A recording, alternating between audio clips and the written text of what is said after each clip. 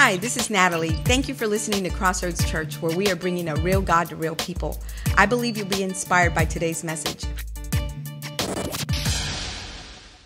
Well, good morning. How is everybody? Good. Well, I'm glad you're here this morning. I'm Joel. I'm the teaching guy here, and honored to serve under our senior pastor, Marcus and Natalie Avalos, who have been here for many years, planting amazing seeds in this community. I just realized that this June makes 7 years I've been at this church. Isn't that crazy? If y'all know me, you'll know that's quite miraculous. I'm a pastor's kid, and I vowed to never work at a church, but yet here I am. So I've been here 7 years, and man, it's just been amazing. I just really felt like the Lord told me to come and serve Pastor Marcus and Natalie. And so, I'm grateful for all you people in the church here, but I'm really here for Pastor Marcus. So it's been great to be here. And I get this record now. I think I'm the longest serving staff member ever that he's ever had. So I need a medal or something. Wear it around. Most humble 70. No, I'm just kidding. We're going to continue our series this morning. We're calling it Summer of Joy, where we're looking at the book of Philippians, which is called the book of joy, which if you know anything about the book of Philippians, it's really ironic because the book of Philippians was written by Paul when he was in prison. He wrote this book, and you got to remember something. When Paul was writing this book, he didn't know he was writing the Bible. Like, can you imagine if you knew you were writing the Bible and you were in prison? You're like, well, at least there's some payoff at the end. I'm writing the Bible after all, right? He had no idea that he was writing the Bible. He was writing a letter to the Philippian church, the people at Philippi, and it would ultimately become our Bible. But he had this sense of joy within him as he was writing from the prison cell. And the power of this whole message of this book is it doesn't matter what's going on around you. You can have joy inside because joy comes from a deep place within you, and it comes from walking with Christ. So we're going to talk about that today because we're going to talk about knowing what your why is, why you're doing what you're doing. So when I was in high school, I discovered by about 10th grade that I am horrible at math and science. I got a D in every algebra class I ever took, and mostly that was just because the teacher was so sick of me, they wanted to move me along, and an F would have meant I was back in their class. There was only one math teacher, so they moved me along. So around 11th grade, into 11th grade, the guidance counselor called me in, and she said, Joel, you need to pick your classes for next year. And she said, what science do you want to take, and what math do you want to take? And I was like, I don't want to take science or math. And she said, you have to. Now, I'm not one that goes along very easily with stuff, and I immediately go, well, why? And she said, because you have to. I said, well, that's not an answer. Why do I have to take science and math? I'm horrible at both of them, and I don't want to do it. And she goes, well, what do you want to do? I said, I want to do music, and I want to travel the world. She's like, well, I think you probably need a backup plan for that. So what science and math do you want to take? I said, I don't want to take science and math. She said, well, then fine. You're not going to college. You're off the college track. I was like, oh, okay. So right there, she didn't tell me about community college. Like, they'll let anybody in. Eventually, they even let me in, right? I graduated community college. But she didn't tell me that. She made it sound like it was the end of the world. So I said, okay, great. Well, I'm going to go take a Spanish class, an advanced Spanish class. And I found a teacher, a lady who had went to Juilliard to teach me music theory that year as an independent study. So I took that year. Well, end of senior year, she called me into her office and she's like, all right, where are you going to go to college? And I said, you told me I couldn't go to college. You said I was off the college track. And she goes, well, yeah, but where would you go to college if you were going to go to college? And I was like, well, I don't think I want to go to college. She's like, yeah, but where would you go if you wanted to? I said, why does it matter? She's like, because we need to put it on the bulletin, and everybody has to have a college they're going to go to after they graduate. I'm like, oh, so you want to look good. Like, everybody's going to college afterwards, right? Like, yeah, your mom goes to college. But anyway, that's a Napoleon Dynamite quote, right? So now I'm totally off track. What was I saying? Oh, yeah. Anyways, long story short, I came back to the U.S. I was in Guatemala at the time. I came back to the U.S., and the funny thing was the college I guessed at is actually the college I ended up graduating from, but I had no desire to go to college when I said that. Came back, got a job working at Southwest Airlines because I wanted to travel. Unfortunately, they made me work too, which really got in the way of the travel. But so I worked Southwest Airlines, and I started playing music, and I went up to Nashville. I wanted to get involved in playing drums in Nashville, and then I got up there, and I got around people from Nashville, and I was like, people in the music industry are horrible, horrible people. I do not want to be involved in this mess. So I gave up on that dream of music. And now listen, there's some good people in Nashville, I'm sure. I think, maybe, I don't know. But anyway, I did not like that vibe of the music industry. And so I was like, well, I'm going to travel. Well, eventually I realized, you know what? I do know what I want to do. I figured out what I want to do. I didn't want to go to college and waste a bunch of money if I didn't know what I was going to do. I'd seen so many friends that went to college and got into huge debt, but because they didn't really know what they were doing. They changed their major 7 times. Well, I finally decided I want to go into working for the State Department in the Foreign Service Office. These are the people that work at embassies around the world. You have to take a test, but first you have to get a degree. So I went and studied political science. And I actually ended up, Southeast Asian studies was my expertise. A little random fact about Joel. Southeast Asian studies and political science. And then I was preparing to study for that. But around my junior year, because I managed to squeeze 4 years of college into 5.5. Around my junior year, I was burnt out. And I remember calling my dad one day because I had been working full time and I'd been going to school full time. And I remember calling my dad, I'm like, Dad, I'm out. I'm quitting. I don't know what I'm going to do, but I'm going to do something else. He's like, well, you got to remember your why. Why are you in college? And I was like, I don't remember why. I don't know why. He said, well, you said you wanted to go to this Foreign Service Officer exam. I was like, oh, that's right. And I have to have a degree to go apply for that test. That's why. And that gave me just enough motivation to stick it out through college. And I ended up doing that. I took the Foreign Service Officer exam. I failed. But anyway, and now I'm a pastor. I'm just kidding. But that was a reminder to me because how many of you know that, man, when you've got a big goal in mind, it's so easy to lose hope and lose sight of the goal when life gets hard and when life hits you in the face. And you get to a point in your life where you're like, man, you start out with all this energy and excitement, but life just starts to hit you over and over and over again. And one day you maybe wake up and you go like, what is the point of this? You remember how excited you were to have kids? And then they came along, and for the first 7, 8, 10 years of your life, you're like, this was supposed to be fulfilling. All I'm doing is cleaning. I clean rear ends, I clean noses, I clean mouths, every orifice, I clean messes. Is my whole life, is my sheer existence cleaning? Is that what this is about? And you lose sight of what you're doing with all that cleaning. How many of you can relate to that? If you're a mom, you know, it's like, yeah. It's like, I feel like my job as a cleaner. I could have done that without kids. But you forget the big purpose of what you're doing. You're actually raising up soldiers for Christ in this crooked and depraved generation, which they're going to shine like stars in the universe, as it says in Philippians, we'll read later. You forget about it. And sometimes you just go, man, what's the point? You lose sight of it. Some of you, man, you're fighting an addiction. And you're so tired of fighting this thing because it just always comes back with a vengeance. Just when you think you've gotten it beat and you have this thought in your head, you're going, what's the point? All my other friends just gave in. Like, what's the point? Maybe some of you've been fighting to lose weight and you just cannot shed the pounds. And you're like, you did it because the doctor said, if you want to live longer, you've got to get rid of that weight. And you're going, what's the point? I just can't shake it. It seems like a victory I can't win. Some of you have been trying to get out of debt, and financially, every time you think you're ahead, something breaks on the car or a washing machine goes out and bam, you're back in the hole. And you start to go, what is the point? And after a while, you start to get really depressed and discouraged because you had this great vision for your life, but then you look around at the reality of it and you go, what's the point? There's no way I'm ever going to get there. Anybody relate to that? Feeling depressed, discouraged? I know you do. So here's my first point this morning. This is the key premise for this whole message of everything we're going to look at that Paul says. If you aren't motivated by a purpose bigger than yourself, you will give up when life gets hard. This came to me as a very stark reality during COVID. Because you remember, I love to travel. I love freedom. We didn't have any of that during COVID. And about 9 months into it, I remember one day I was standing in the kitchen cutting an onion, crying a little. And I remember thinking, life stinks right now. If I didn't have my daughter and my wife who need me, I think I'd just be like, Lord, just take me now. Now, I wasn't suicidal or anything, but I had this thought. I was like, if this life is what it is right now, if this is the way it's going to be, if I didn't have something bigger than myself to live for, I don't know what the point would be here. But I know that my daughter needs me. And I know that my wife, I think she needs me. I hope she needs me. Right? Just kidding.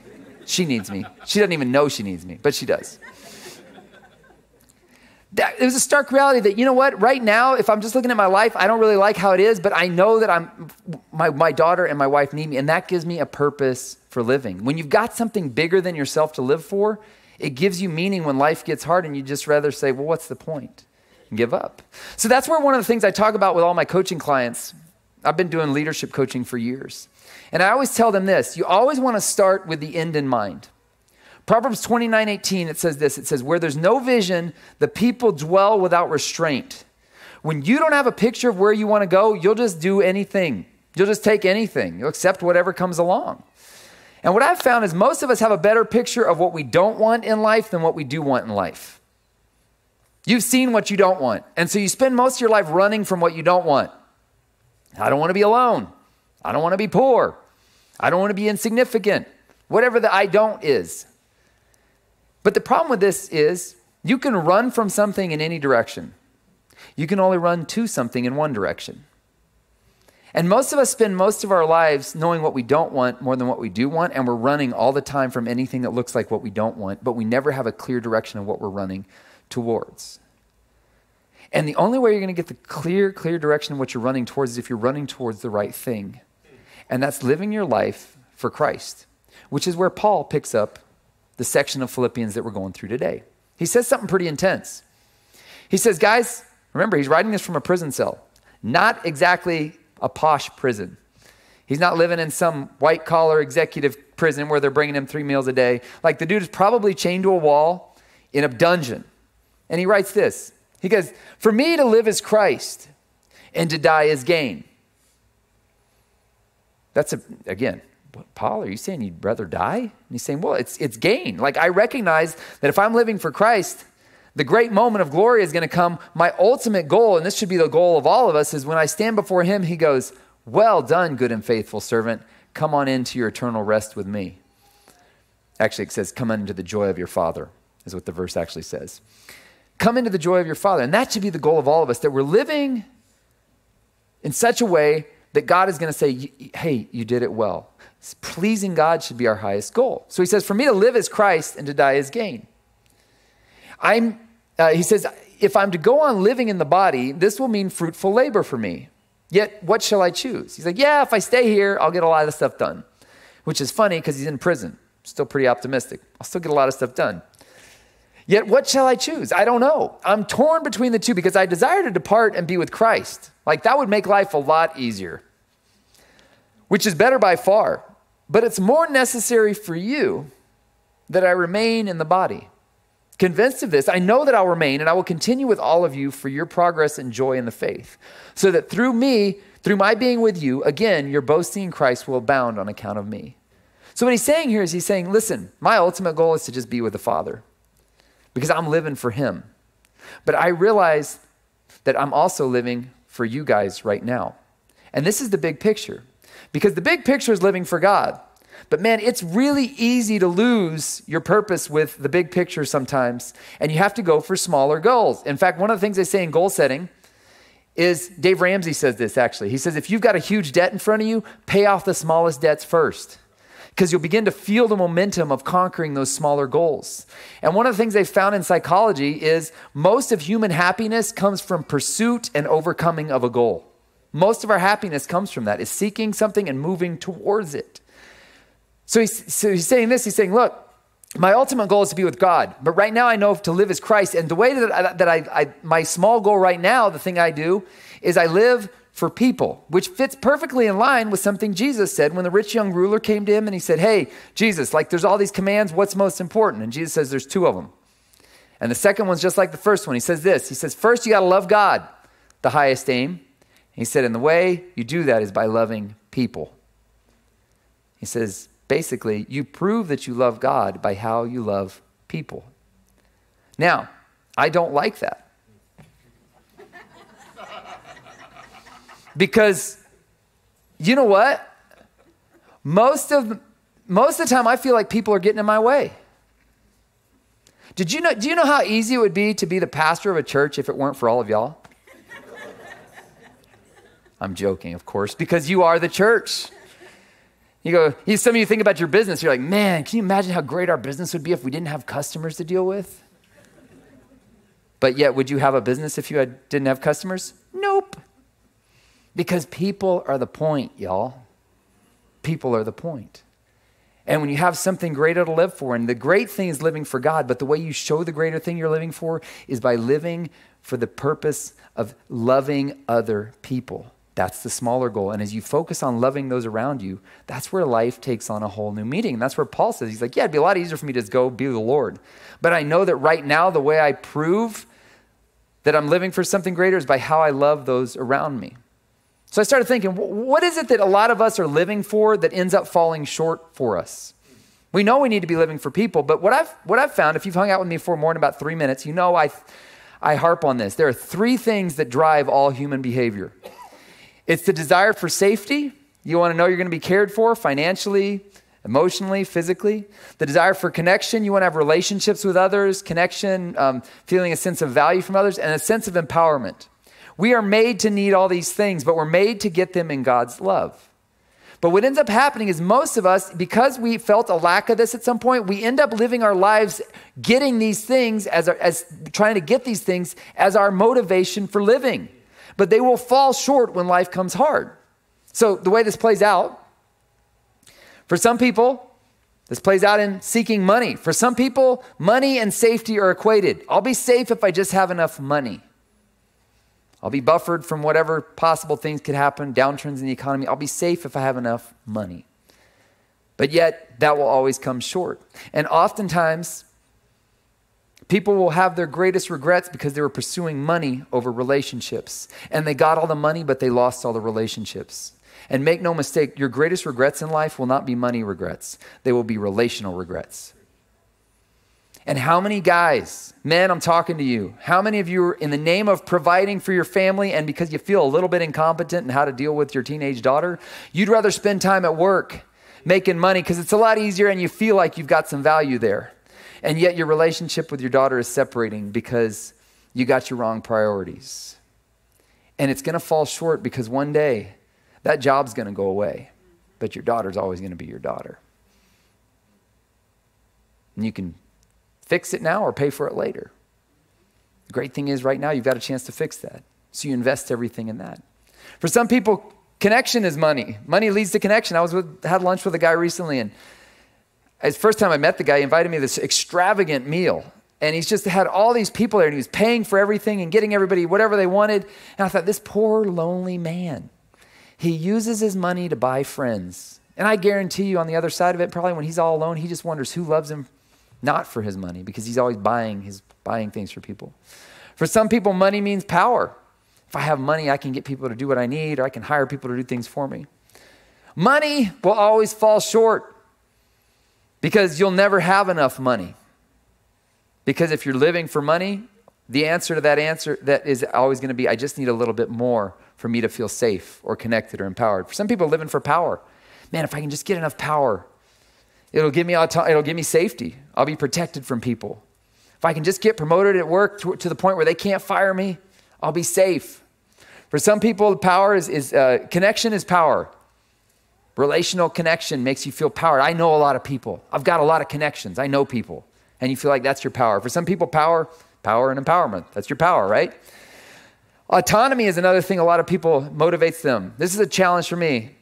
I like to think I'm a rock, I'm an island, but I'm not. That's an old song by Simon and Garfunkel, for those of you who are going, what was he just doing? Autonomy is like, man, if I can just make myself independent of everybody, I won't have to worry about anybody for money or for love. It's just me. I'm just here by myself. And that means safety for some people. Because you know what? If I'm autonomous, nobody can hurt me. They'll never hurt me again because I am okay on my own on this island. For some people, autonomy and connection, the goal here, and my wife pointed this out, she says, for people in this corner over here, the connection thing, autonomy is all about, if I can stay autonomous, you'll never reject me. I won't have to worry about being rejected by you because rejection is your greatest fear. And for some people, autonomy is a way to feel empowered. Approval. Some people live for approval. That's safe for them. If I can just get people's approval, I'll be safe. If I can just get people's approval and feel loved. I was talking to a lady the other day, and her husband was upset with her because she kept inviting this family over that they just weren't clicking with. And the guy's like, I don't like hanging out with this family, but my wife keeps inviting them over. And I said, well, why do you keep doing that? And she goes, I just know if they hang out with us long enough, we'll win them over. And I was like, maybe, but probably not. Because listen, it does not matter how wonderful of a person you are. There are always going to be some people that do not like you. Straight up, I am a cute, lovable little fuzzball. Did you know there are people that don't like me? Seriously, like there's some in this church that don't like me. They're like, oh, Joel's speaking? I'm not going to show up this week, right? It just happens. And you know what? I could spend all this energy trying to win them over, and I probably never would, because you'll never say the right thing to the wrong person. You'll never say the wrong thing to the right person. And it's okay if not everybody likes you. Sometimes your personality just grates on people. Now listen, if people are constantly harping on you because you're doing something sinful that's destroying you, that doesn't have to do with them approving of you. It has to do with you doing something that's stupid and it's hurting you. But there are going to be some people that just, your personalities just don't work together, and that's fine. You don't have to win them over. Just be true and walk in integrity to who God made you, as long as it's not sinful. Be true and walk in integrity to that. And listen, some of you are about to be liberated here. You don't have to be liked by everybody. It's okay. Sometimes approval looks like empowerment. If I can get people's approval, I'll just rise in the ranks. And you compromise yourself over and over again trying to get people's approval. Some people, it's positivity. Just, I got to stay positive no matter what. Staying positive, positive, positive. So Jesus comes along and he says, look, guys, I know you're worried about your safety, connection, and empowerment, but I'm telling you this. If you seek those things, you're always going to come up lacking. So he says this. I know you're worried about what you're going to eat, what you're going to drink, what you're going to wear. He says, everybody runs after that. Even the pagans are going after that. And your heavenly Father, he knows you need them. God knows what you need. He knows you need safety, connection, empowerment, but he's saying you're going to get that only in me. So he says this, if you want those things, seek first his kingdom and his righteousness, and all these things will be given to you as well. He says, you got to aim at something higher. You're aimed at this little stuff down here, if I can just get this. But eventually, that's going to come up short when you need some meaning and purpose in your life. And you may have all the money you were looking for, but if you have no relationships, you're going to come up empty. If you've severed every relationship and destroyed every relationship around you in pursuit of money or autonomy or connection or whatever it is, you've lost it all. That's what Jesus said. He said, what does it profit a man if he gains the whole world but loses his soul in the process? He says, you got to be seeking to live for a higher thing. And you live to please God and hear him say, well done, good, faithful servant. And the way that we walk that out and the small goals that we set out are always people related. How do we love those around us? Because people are the point. People are the purpose. And that gets hard because people are really difficult. That's where Paul, he says this. I love this honest statement by Paul. He says this. And if Christ hasn't been raised, your faith is futile and you're still in your sins. Like, guys, basically this whole thing we believe is really dumb if Jesus didn't rise from the dead and if there's not hope that we will eventually, even though we die, be resurrected into life.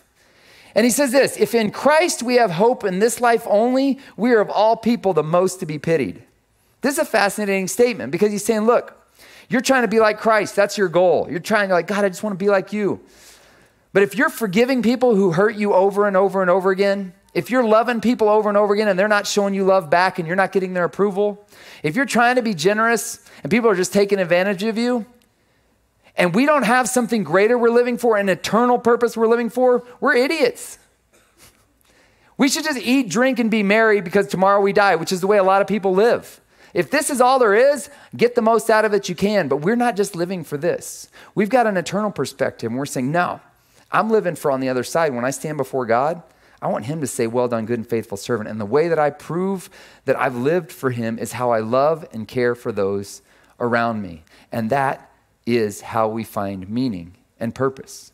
It's in finding it in something greater than living for our own self. But so many of us, we feel those desperate need to have those things of security, sense of connection, that sense of empowerment. We're seeking those things and God's saying, nah, listen, lift your vision. Seek me, aim at the highest possible good, me, and all these other things will be taken care of. Because he says, look, everything that's happening in this world, he says it's preparation for ruling and reigning with him in eternity. That's where Paul says, he says, it's preparation for this eternal weight of glory, which is beyond all comparison. So he says, fix your eyes not on what's seen, because that's temporary. Fix it on what's unseen, because what's unseen is eternal. And then we prove that we value what is unseen by loving the seen around us, what we see with people. And that's the hard part about it. But it's also where we find the most fulfillment. Right before my grandpa passed, the hospice nurse came in to me and she said, hey, I want you to go to him right now. And I want you to tell him, Papa, it's okay for you to go. I'm going to be all right. And I said, really? And she said, yeah. She said, go say that to him. I said that to him and she said, you don't realize how many people, the thing that keeps them alive is the sense of desire and need to care for other people. And when you release them from that, they can go on. And I thought, man, that's powerful. It's that idea, again, that when you're living for something bigger than yourself, it gives your life meaning and purpose. And I think that's the message we always have to remind ourselves of is, man, I'm living for God, but the way I show that I'm living for him is by living to serve and love those around me and doing my best with that. That's my goal for you guys. And that's what Paul's saying here. Let your life to live be Christ, and then to die will be gain. But for right now, to live as Christ. And to live as Christ means you're focusing on loving those around you with the love that Christ has given you. People are the point, y'all. Yeah, they're frustrating. They're very difficult. You're very difficult. But they're the point. That's the point of everything God has asked us to do. Lord, we thank you this morning that you have given us a purpose that's greater than ourselves. When we live for you, by showing love to others, you give us a sense of meaning and purpose. And even when we lose the point for a while, we go, what is the point of this? I pray you would bring us back to that central focus. That our goal is to hear on the other side, well done, good and faithful servant. Enter into the joy of your master. So I pray for those this morning, Lord, that, man, they're feeling depressed. They're feeling the weight of the world. Maybe they're feeling purposeless, meaningless. Lord, I pray that you would infuse in them a sense of what their why is. What's the why that they're living for? And I pray that you would just remind them it's living for that day, for eternity. And then we live for that day by loving those around us as best as we can, even when it's hard. And I thank you, Lord, that you're the one who empowers us to do that. If you're here this morning and you've not given your life to Jesus, I'm going to give you a chance to do that. I'll say a prayer in just a second. If you say this prayer and you mean it in your heart, God's going to transfer you out of the kingdom of darkness. He's going to forgive your sin, and he's going to set you up in eternity with him. Let's all say this prayer together. Lord Jesus, we repent of our sin. We turn from our way, and we turn to your way. Help us walk in your truth. Amen. Hey, if you just said that prayer, welcome to the kingdom of God. We've got some resources for you right there under the Do It Again sign. Man, you guys, I pray you have a great week. Stay cool. You are dismissed. If you are ever in the Seguin area, come visit us on Sunday mornings at 9 or 11 a.m. Or you can just download our app and receive our weekly messages right to your phone. Just text CC Seguin to 77977 and click on the link that you receive. May the remainder of your week be enriched with God's favor and blessings.